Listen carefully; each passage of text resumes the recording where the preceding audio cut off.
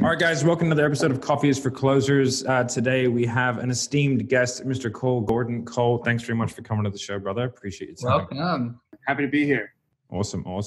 So I wanted to get you on the podcast, man, because obviously we've been going back and forth and, we're sort of rolling in the same circles. And I've heard, it's one of the few people I've heard nothing but good things about. And so always wanted to get on and actually have a conversation with you and figure might as well use it for some content. Here we go. Exactly. So, man, I just kind of wanted to get like a brief introduction, who you are, where you came from, and how you got into the sales game. So super brief. I can tell the long story and my marketing story, right? The nightmare story. Yeah. There you go. My super brief story is like I was in college. I was going to be a doctor because I thought that was how you got rich, is doctor or a lawyer. And then I realized that wasn't true because I read a book called How to Get Rich by Felix Dennis. And so I dropped out of that, tried to start an online business, just got all over the place with that. I just had no idea what I was doing. And eventually fell into the flock of agency owners trying to, grow a business because that's what I thought, you should do. I was like 22. If you listen to this podcast, you will make your first million within 3 years. I'm going to repeat that. You will make $1 million within 3 years of the first episode you listen to. We don't want pikers. We're not here to save the manatees. We're here to make podcasts. You really want this. You listen and review. Put that coffee down. And so I actually, after like years of trying to do that, got it to a point where I was doing $30,000 a month. This was like this was several years ago before it was as big as it is now.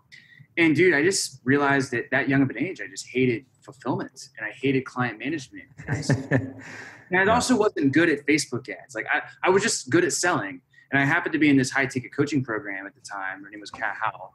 And like everybody would tell me, oh, dude, you're great at sales. You're great at sales. And like I would have to outsource the work to the people in the program because like I couldn't fulfill on it.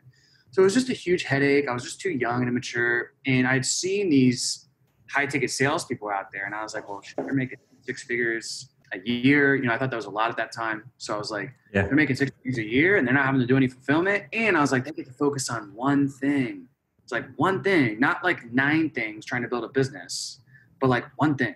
So I was like, you know what? I gave my clients to one of our contractors and then I just hopped in, started selling this LinkedIn coaching offer to real estate agents. It was a really, really tough market. Real estate agents are very like, if you sold them before, they're savvy and sophisticated. Then we brought into like mortgage and financial advisors, and I've sold to truckers. And that offer we sold to like a ton of different people. And that's kind of really where I got my stripes. I was like the worst person on the team. And eventually when I left, I was the best person on the team. And then I left, sold for a few other companies, and then went to a lot of people know Traffic and Funnels with Chris Evans and Taylor Welch. And then got a lot of great mentorship there. I was able to make a lot in commissions and do really, really well. And then kind of the next point in scale for me was starting my own company, doing sales training. And really the main thing is sales recruitment for entrepreneurs, agencies, coaches, consultants who want to get off the phone and be able to build and scale their sales team. So that's kind of how it ended up. And it's gone well. I'm grateful for finding sales because I was just doing a podcast right before this.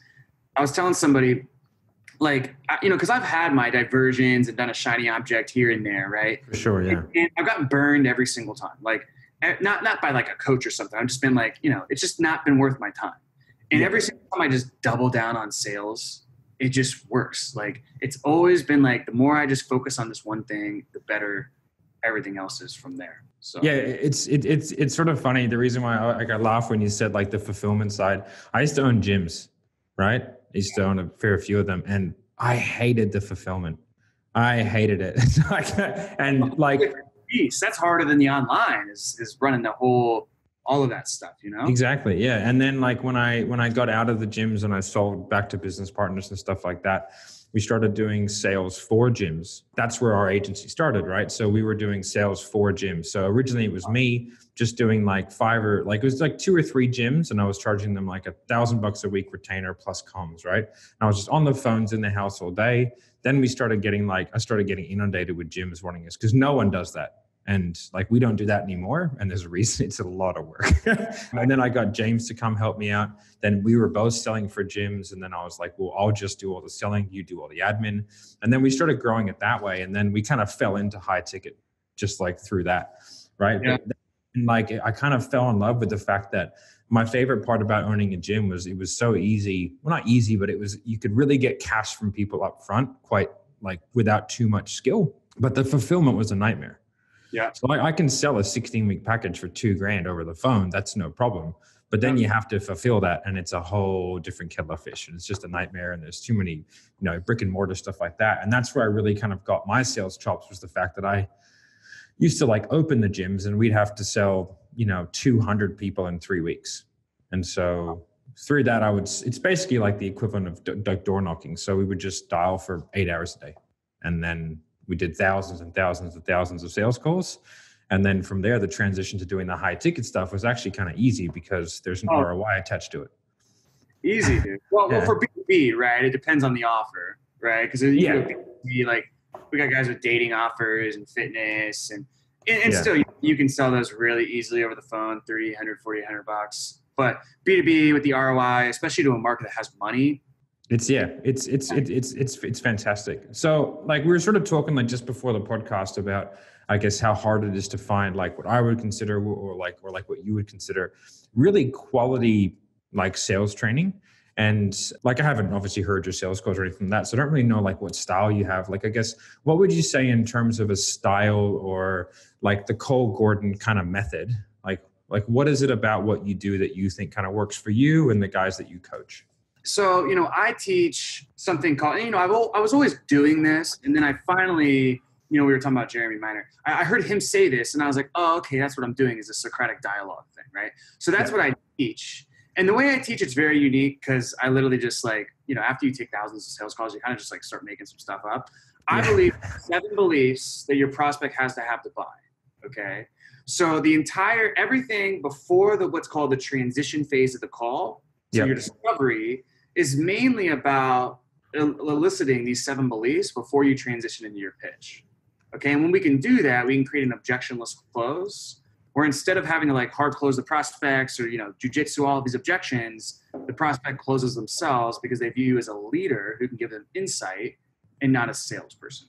Absolutely. So it's using Socratic dialogue to lead somebody through the illogical and emotional conclusion of those beliefs, if that makes sense. So that's the way I didn't read that from a book. I literally just, one day I just overthinking and taking all these calls. You just kind of create your own, you innovate, because it's the same thing every single time. So that's how I think about it. And my clients tend to like that a lot as well.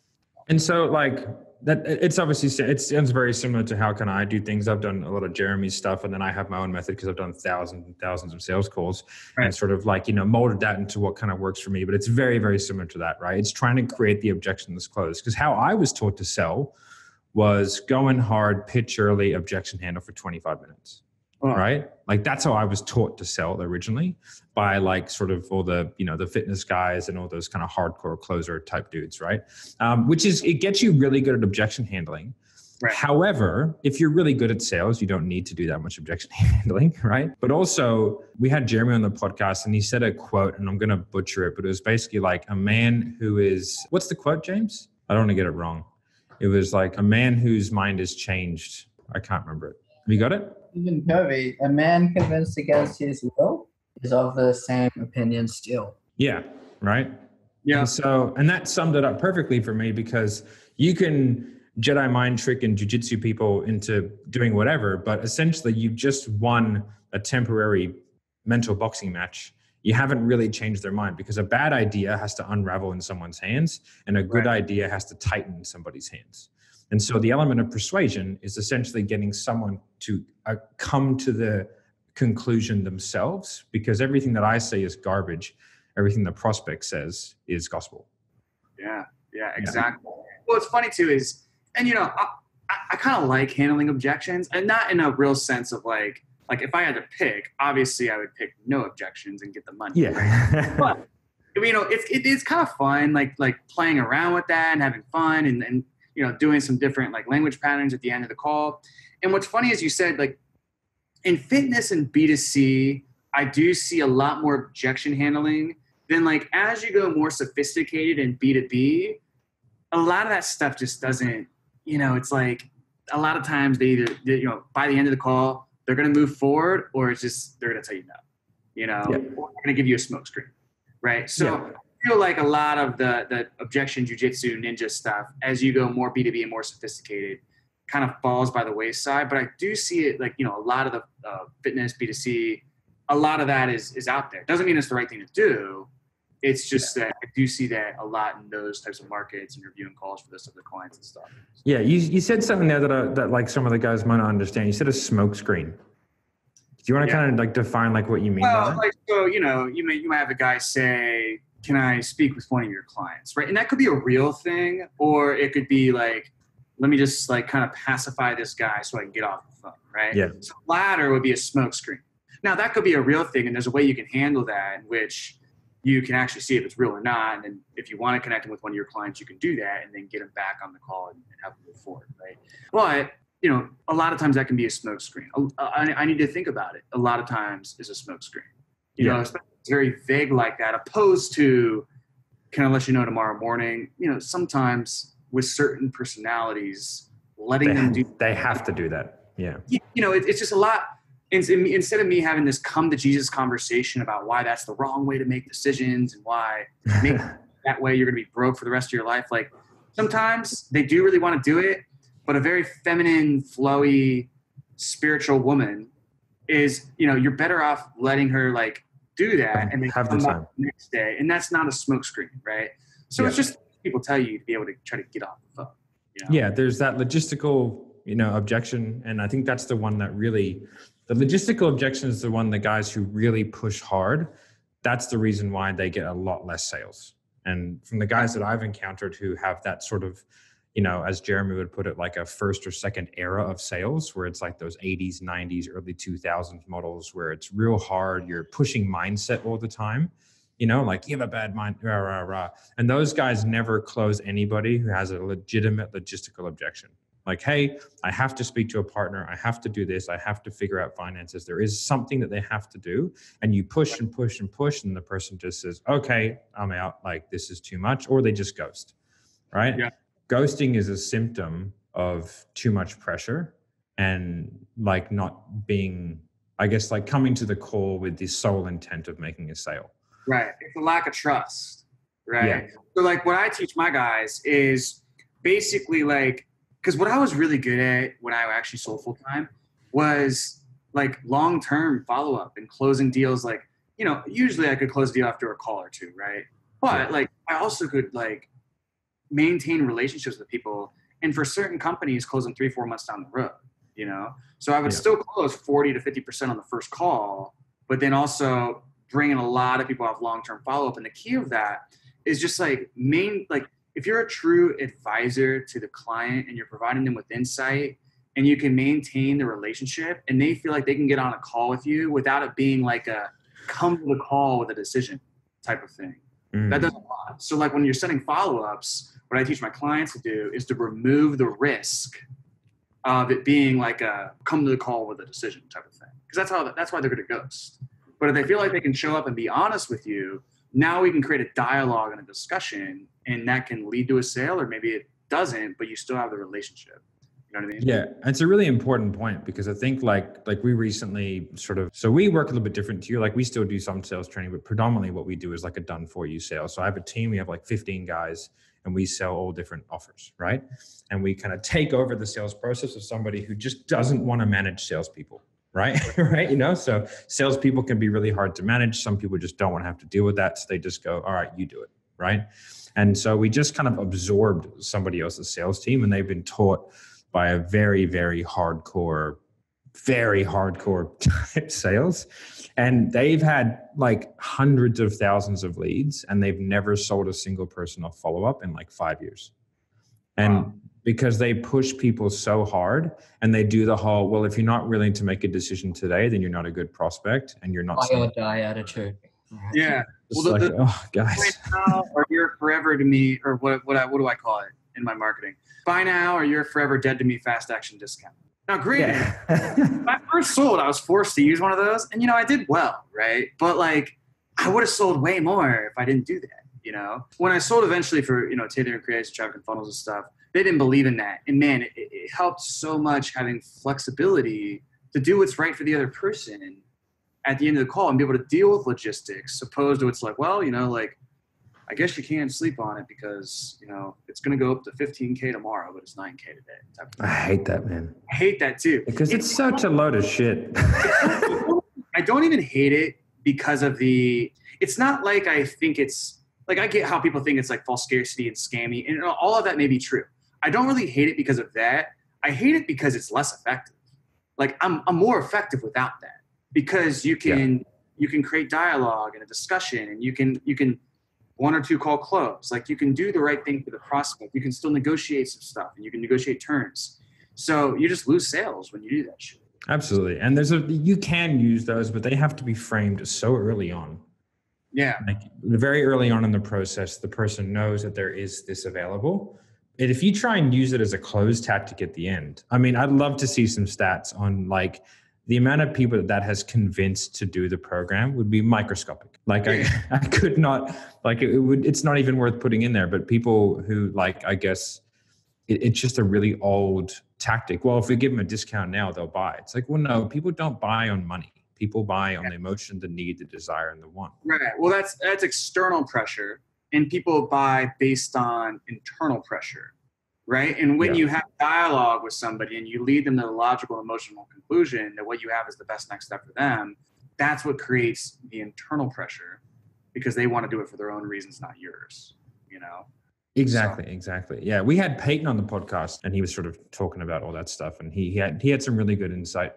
What is it that you think are some sort of key things that someone who's kind of young in the sales game, who's kind of up and coming, like what are some of the, I guess, the traps to avoid? I know, like I've spoken to a lot of young sales guys, they come to me, they want to sell for me, or they come to someone like you and they want to get training. Like, what are some things that you're like, okay, like there's a logical series of steps here for you to actually be successful in the sales game? And like, where would someone who's like, they're sick of their 9 to 5, they want to get into something where they have a bit more freedom and they do like have an affinity for sales, like where would you tell someone to start?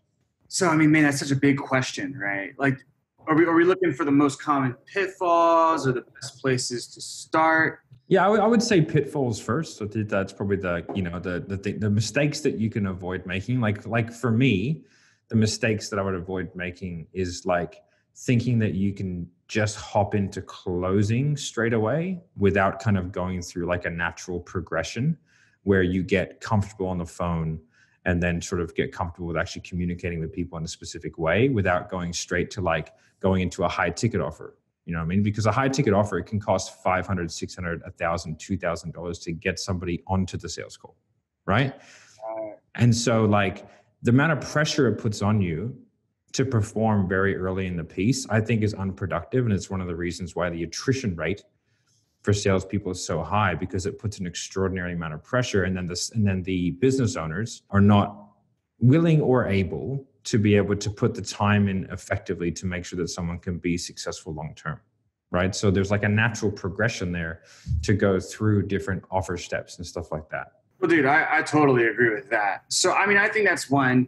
I think I'll give you the obvious one, right, that I get all the time is people just want to know, like, if you have a Q&A call in your sales program, what you'll notice very quickly is that people just come on the call and they're like, all right, well, can I show you this text of somebody after the call?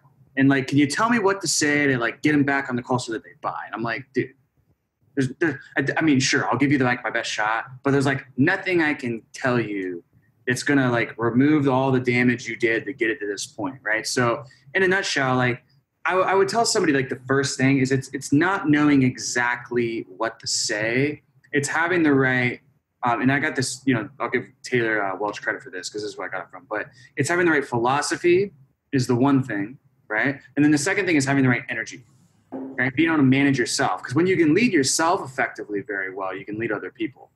Okay. And that's really important as well, is like, once I can get somebody really good on the fundamentals, like just the very basics, if I can raise their standards as a human being, they're going to sell a lot better, right? Especially in high ticket where you're holding somebody accountable to their highest selves. is like, how could you hold somebody else accountable to their highest self if you're not even holding yourself accountable to that at the same time, right? So the more we can raise our standards of who we are and who we want to be, the more we can influence.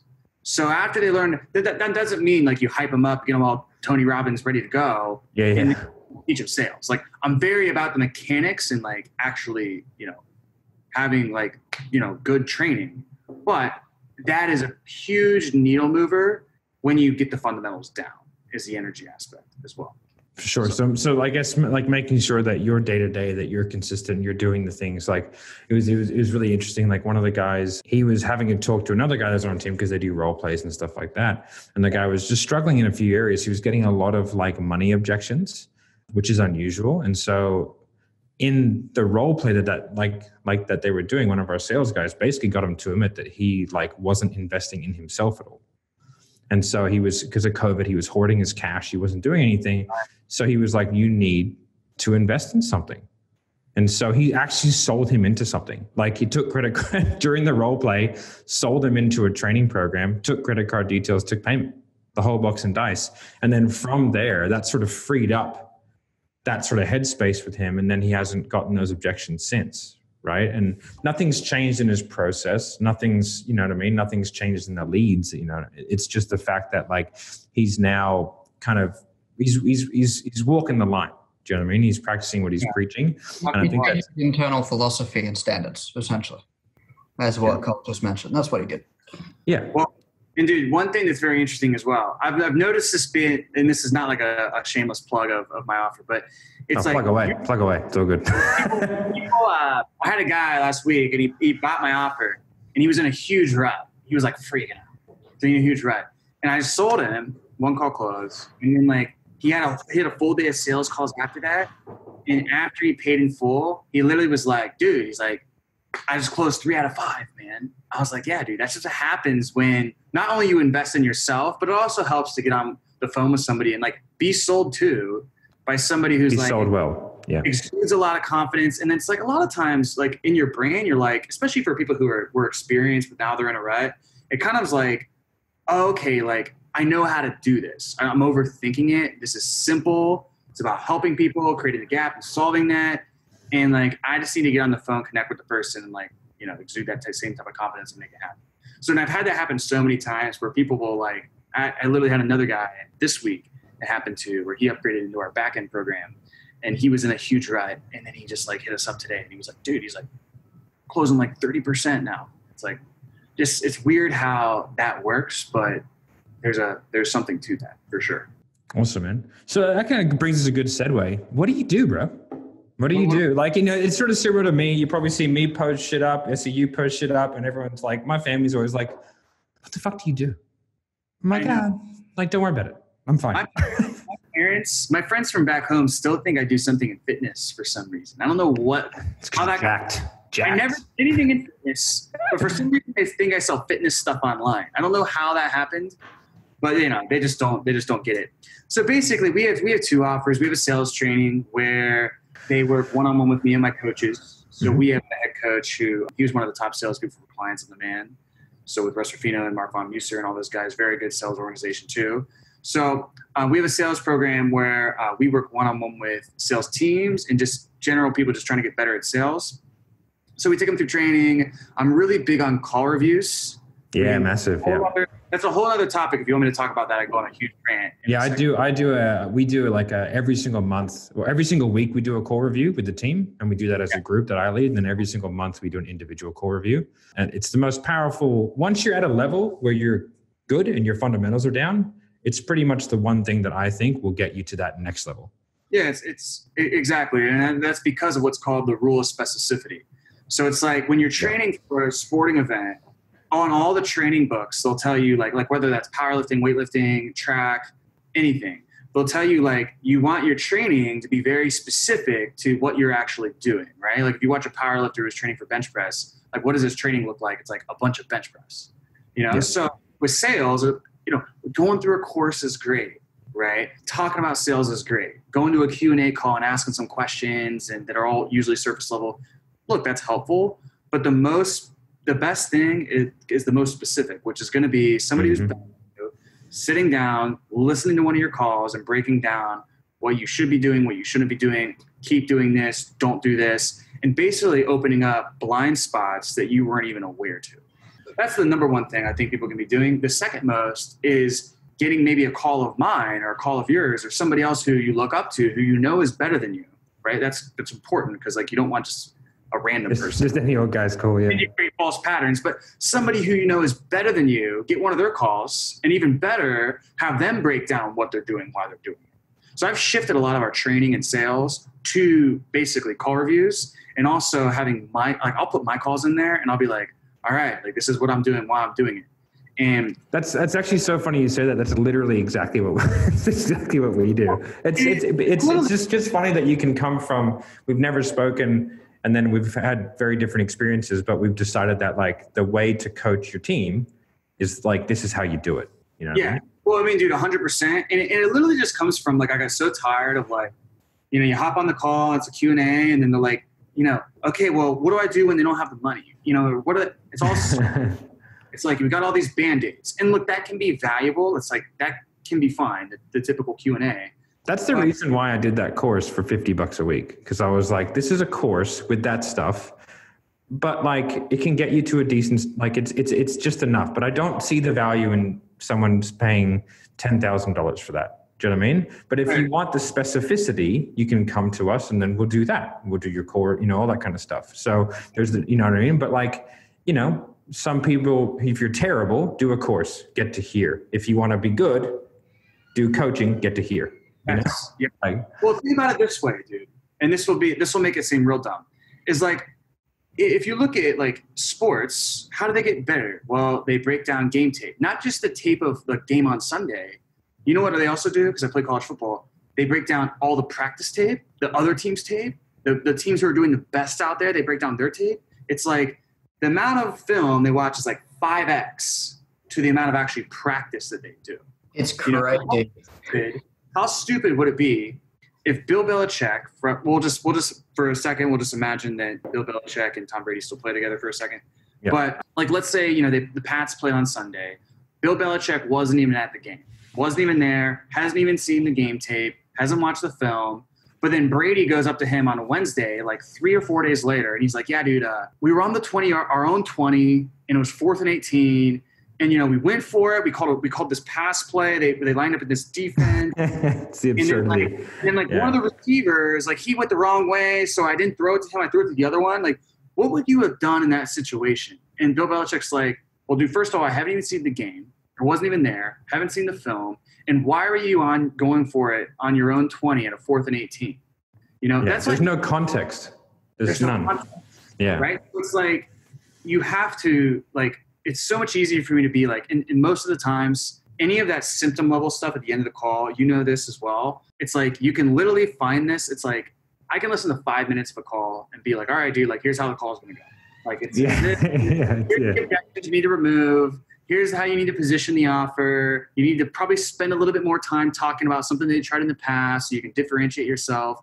It's like we can just maneuver all of that stuff.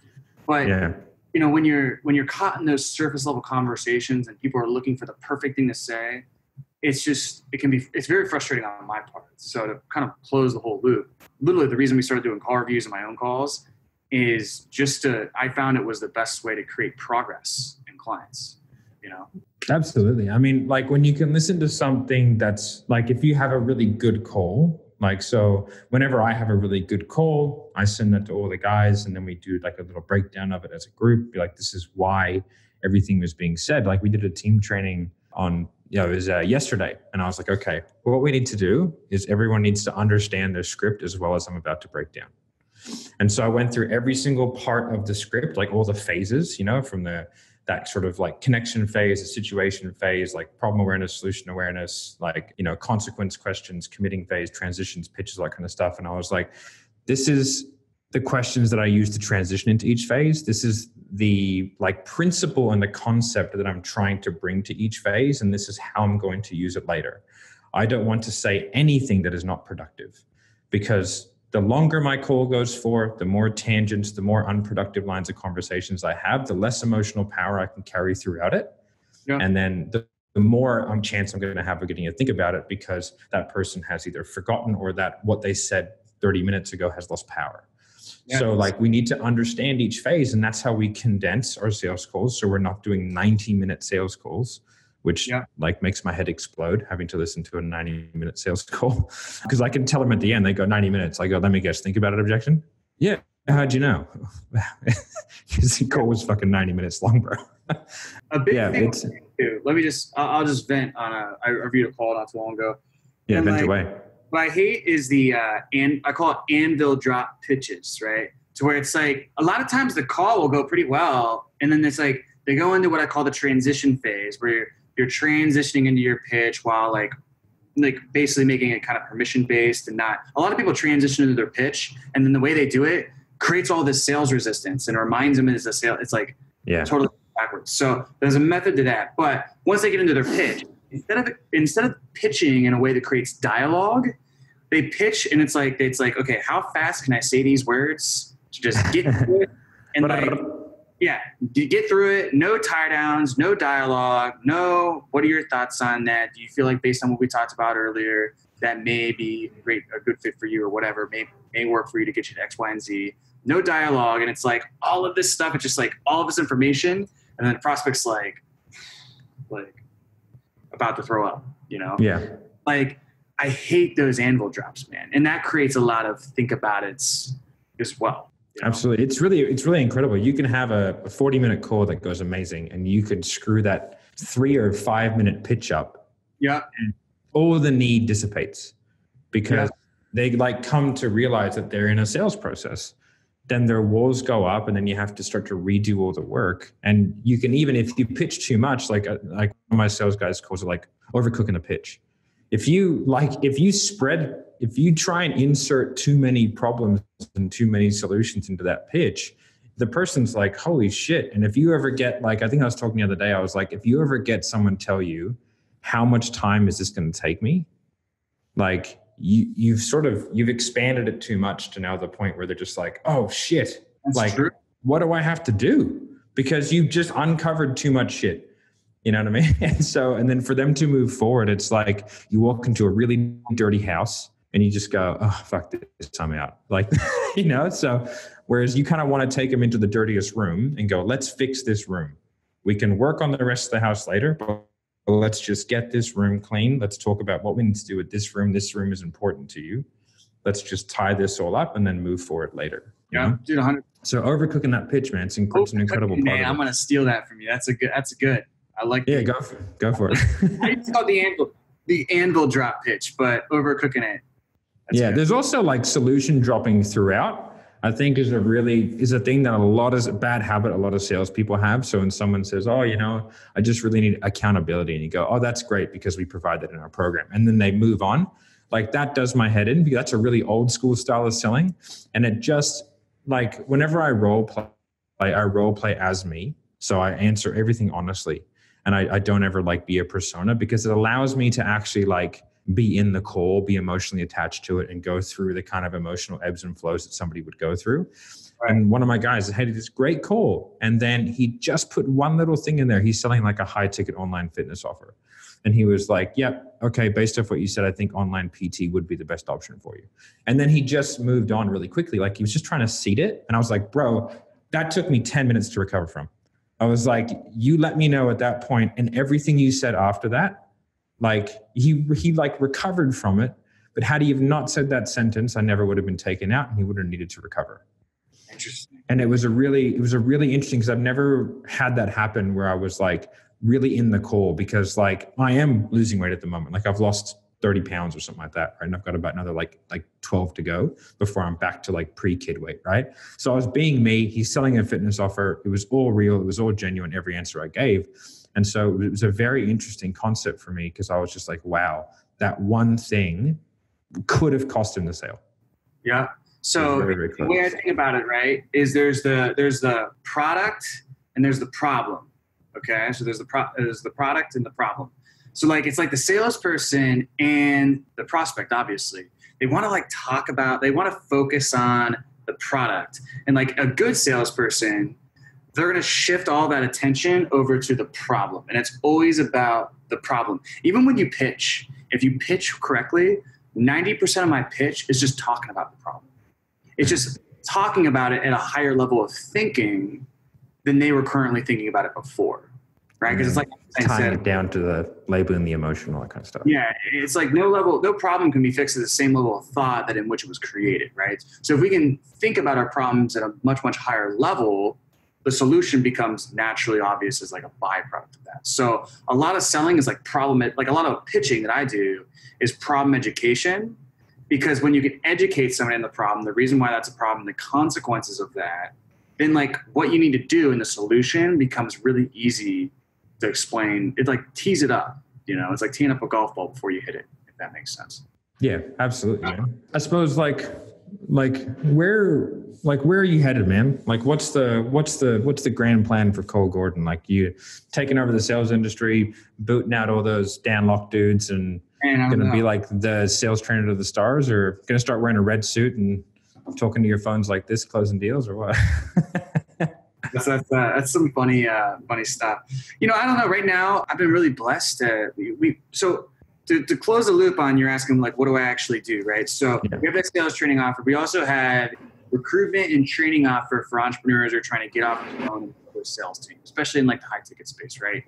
That one is like the referrals I get for it, and just the organic traffic we get from that, and how interested people are in that is like exploding, right? So right now, you know, it's not really a sexy thing to say, but I'm just really focused on getting our customers results and making sure that they're able to successfully build their sales team and keep our reputation good. Obviously, you know, cash flow is good as a byproduct of that, so that's fine. But, you know, I don't know. You know, I'm kind of in a phase where we're doing good financially, and so helping the people that we have, and then going to plan out the next steps from there. Ideally, I would like to, like, you know, scale and make the biggest impact I can, because probably like you, I feel like what I have is really good and it can help people, especially compared to like what most sales training out there is really poor, you know. So I feel like I can help. And the bigger the name, the worse it gets. It's you know, I was going to say, we were talking about it before we hopped on. It's like, it's so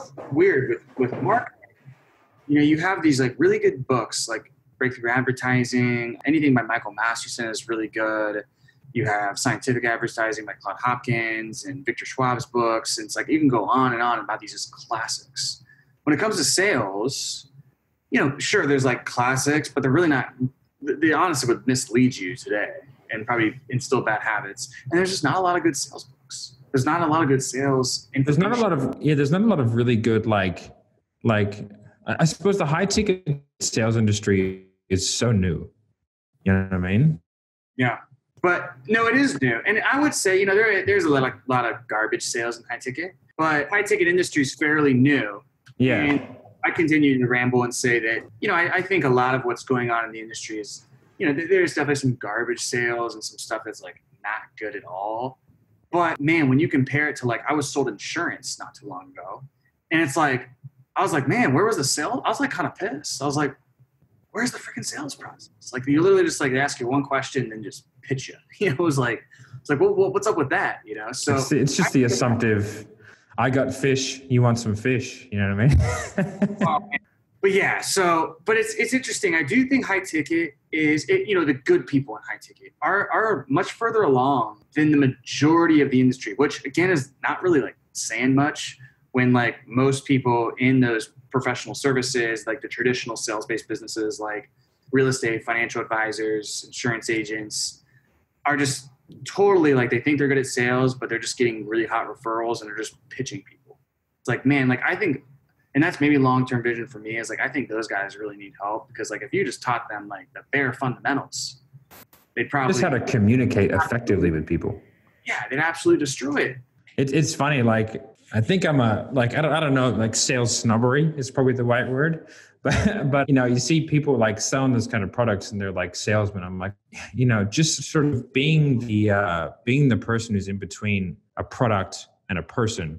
I don't know if that makes you a salesperson. Do you know what I mean? Like being able to really understand a prospect, to take them through a journey that has them buy something that's in their best interest, even if they don't know it's in their best interest, but it genuinely is. That's what sales is. You know what I mean? Just sort of connecting someone with a product or a service. I don't know if that's really sales. That's more of just kind of, to connect people with products or services. But when you can take someone through a deliberate process and you're in control, but the prospect feels like they're in control, but you're guiding them, leading them, and having them come to the ideas themselves, that's sort of when you can call yourself a true salesperson, I think.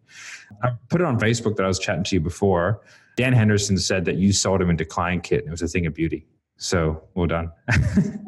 I wonder if Australian guy? Yeah. He's a fitness business coach. Oh my God. I don't even know if I should reveal details on that one on this call, but that was there may not have been some pressure on that call. Yeah, just a little bit. It was the best thing. It was the best thing for him. So it's fun. It's weird. I don't know if you're the same way. I've sold, I don't know. I mean, hundreds, if not thousands of people now, but I can still remember everybody pretty well for whatever reason. My recall is very good. So I don't know if that's if you have the same thing, but it's. I do for the high ticket stuff. I've probably done 10,000 fitness sales. So that's a tough one. You're probably and I'd prefer to forget those the way. I listen to old call recordings of when I used to do fitness sales, and I've got some of it in that group that you're in, because there's very teachable versions of sales, and there's ones that need to be coached, right? So to get someone to a good, and that's kind of, there's a funny line between it, right? To get somebody really good requires call recordings coaching. There's also, you can teach different styles within a coaching than what you can teach in a course environment. Right. And so what I tried to do with that group is the way that I can teach someone to actually get better quite quickly without requiring to speak to anybody, a step-by-step, this is how you get rid of most of your objections. This is an easy way to objection handle. Here's how you can loop some things in, like a logic trap. I don't use it these days, but it's a very effective form of objection handling if you know how to do it properly. You know what I mean? And so it's very teachable through just examples, right? And if someone can learn the concept, then you don't really need to be coached through it. You just practice, right? Yeah. How I would coach someone one-on-one is a totally different form of sale, because it's so much more nuanced and so much more subtle that teaching that in a course environment, for me, I haven't figured out how to do that yet, right? So I've got a couple different styles of sales that I'll teach people depending on how they come to me, and also depending on where they start, and also depending on what volume they can do. Someone in fitness, they have hundreds and hundreds of leads a month. So they need to learn the fastest way to close somebody, because they have to do it that way, right? They can't be spending, they need to close people in 20 minutes, essentially, right? So, because they're doing $100 or $400 offer, they're just trying to liquidate their marketing. Right. So that style of sales is going to be the efficacy for the business owner is different than someone who's selling a higher ticket model. Someone who's selling a higher ticket model, they have the time, and it's worthwhile them spending longer on the phone, and really, because it's online, right? Then they have to sell them the right way the first time. Whereas if it's an in-person thing, you can then create the necessary relationship later. Right. So the style of selling, the fulfillment for me plays a little bit of a role in how I'll teach somebody and how fast they need to get up and what they're trying to get out of it. So when I'm selling in-gym fitness stuff, it's different than how I would sell online fitness. And then same for high ticket or low ticket. There's a couple of different methods that I would use. And it's the best method is the one that I would coach. However, coaching people one-on-one, there's a tremendous amount of time, there's fulfillment, and there's also a lot of money that has to be exchanged in order to make that effective for both sides. So some of that stuff that you've seen, it's not how I would do it now. It's more like a hybrid of how I used to do it. It's nowhere near as aggressive as how I used to sell, because I used to just have mental boxing matches with people, which was effective, but I wouldn't recommend doing it long-term. But yeah, I don't know where I started with that, but that was a tangent. Which, dude, when it comes from, and I know in certain environments with pressure, and I don't even like to say pressure, aggression is actually a better word, I think. In certain environments, it's hard to use, right? The more I think sophisticated B2B, closer corporate that you're going to get, not really going to happen. Very language of trust, neutral based language, definitely where you want to be. Now on the B2C side, this is my experience, is if it comes from the right energy to where it's not about you trying to pressure close somebody, but it's about you, and this is quoting Taylor Welch, but leading somebody to the best decision for them because it's the best thing for them, then it's like a totally different energy, and you're their advocate, not like a salesperson trying to close them, right? Like I want to get to the truth of like who their highest self is. And then I'm very indifferent. Doesn't mean I don't care, but I want to make sure that they're held accountable to their highest desired self, right? Who we want to elicit that person, that identity earlier on in the call. So they want to live congruent to that, right? Because identity is the highest driver of behavior. You know? Yeah. So if they say they want to be somebody at the beginning of the call, they're going to want to stay consistent, congruent with who they said they wanted to be. And sometimes I remind them like, dude, you said you wanted to be this person at the, 5 minutes ago. Now you're saying this. What's really going on? Just be honest with me. Also, for sure. Cole, you've got to get to other appointments because we're right on time for you now. So we'll probably have to finish it there. Otherwise, we could talk for another 2 hours, go on many tangents. Sales guys can talk. Yeah. Oh, yeah. I got another 5 minutes if you guys got any. All right, cool. Well, I'll ask a couple of the questions. What do you think? This could be a huge question, but what do you think are what's the biggest myth that you think is around sales or you think is just total bullshit? Well, I mean, the biggest thing is that, I already kind of said this one, that there's the perfect words to say, right? Tell me what to say. That book on Amazon, it's actually a good book, by the way, but it's called Exactly What to Say. It almost like pissed me off. I was like, oh, but it's actually pretty good. It's just like a cool book to nerd out on. So I think like the exact things to say, I think also people don't realize how little, like it's not about logically, like, there's somebody out there who teaches a lot of sales. And I literally heard him say one time, you just want to sell them with logic. I was like, the science says otherwise, but yeah. Yeah. I was like, look, like you want some logic to be there, right? But there's a whole, you got to move them emotionally first, right? If you've ever studied the CAP, which is child, adult, parent, it's like the child responds to overt benefit, right? Moving away from pain towards pleasure. And then the adult wants to know like the how-to, the kitchen table logic. And then the parent is the judge, which is always going to say, yeah, okay, but what about this, right? That's the one that you get the objections, right? So you need to appeal to all of those things. And I think that's from Sandler, by the way. But you need to appeal to all of those things to really create a good objection as opposed to. So misconceptions for you. All right, cool. And last question that I'll say is, any advice for somebody wanting to rapidly improve sales, actions you can take or some study that you can do that you think has the best bang for buck? Obviously, you can give Cole money, but yeah. It wants to get better at sales? Just like really like, I guess, like what do you think is the lowest hanging fruit for someone who's been doing sales for a little while but wants to kind of get to the next level? Like what's the I guess the path of least resistance to getting there? Well, I mean, look, like you don't have to do it with me, right? It's like find somebody who's better than you and just pay them to review your calls. I just wish, and I did that. Like I paid thousands and thousands of dollars for call reviews. And you know what? Looking back, I wish I would have just done even more. Like it was what drove the needle for me the most is having people review my calls on a weekly basis. Agree. I'm super thankful for the mentors I had that helped me through that. And that is truly the fastest way you can get better. Now, let's just say you couldn't do that for some reason. Because whatever. Let's say you're just like, it's you're not broke. Cheap. Yeah. You're broke, you're closing, but you're also paying the bills and you're kind of in a phase where you're a little bit stuck. So you're saving up. If you could just get a hold of some we'll review your own calls. And if you're on a team and there's people better than you, like you better be reviewing their calls too. Like I was like a fanatic with like, if anybody was closing better than me, especially in the early days, I was like, I would listen to every close. Like I didn't matter. I was like, I'm listening to them all. And then try to like, there's guys where I'm like, dude, I'll probably ask you this too, but like, I'm like, give me a call recording, man. I want to hear you. I want to hear you close. Like there's a guy who, he had sold way back in the day with Jordan Belfort, in the stock days where it was unregulated and stuff. And now he's selling to big B2B startup corporations. Really, really great guy, amazing salesperson. And, he's selling like 100K contracts, 2 call close. Yeah, right. First, I was like, bro, give me a call recording. Like, send me that shit. I'm just trying to learn. I was like, man, he's probably doing something. There's probably one thing I can learn from him that I'm not doing.